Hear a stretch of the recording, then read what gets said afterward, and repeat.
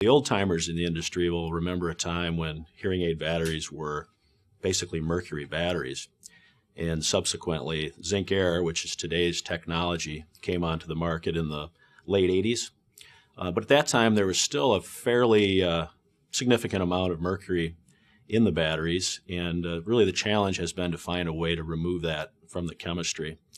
And the early part of this century, the several states, particularly in the northeast part of the United States, got together and decided that they would pass legislation, almost to force the industry's hand to come up with a way to remove mercury from hearing aid batteries, as well as other what they call button cells. And the industry players, particularly the major players like Energizer, Duracell, and of course Rayovac, reacted by saying, well, there's not a way on the market currently to do that. It will take some time to develop it. So really a negotiation took place with these states by a trade organization called NEMA, and the date of July 1st, 2011 was selected as a date where mercury-free products would be available on the marketplace. And really in advance of that date now, all companies have come forward with a product, and that's the product that you see on the marketplace today. And which states were those? Those states are Connecticut, Rhode Island, and Maine. Another state, Louisiana, is on board for 2012, and then very recently Canada has announced plans to pass legislation which would eliminate mercury from batteries in 2012 as well. Now, if I'm in a state that's not one of those states, can I still use zinc air batteries? You can, but legislation is only one part of the story. We all know that mercury is not good for the environment and really shouldn't be in products where it doesn't need to be. So now that there are environmentally friendly alternatives available, we really think everybody's going to want to do the right thing and move to mercury-free products. Are there any differences between mercury-free batteries from Rayovac and zinc air batteries? Well, of course, the primary difference is the elimination of mercury.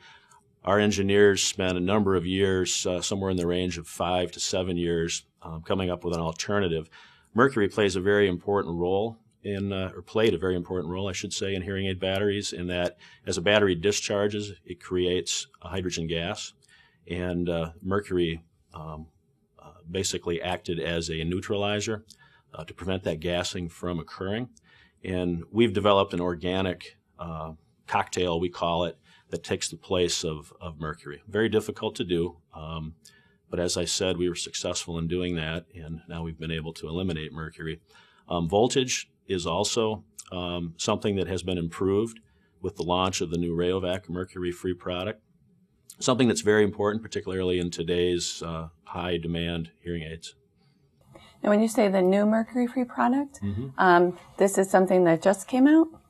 Yeah, we actually launched mercury-free in early 2009 and subsequently have continued to make improvements, something we do continually with all of our products. And in late 2010, we launched a second-generation product, which frankly is the best battery we've ever made.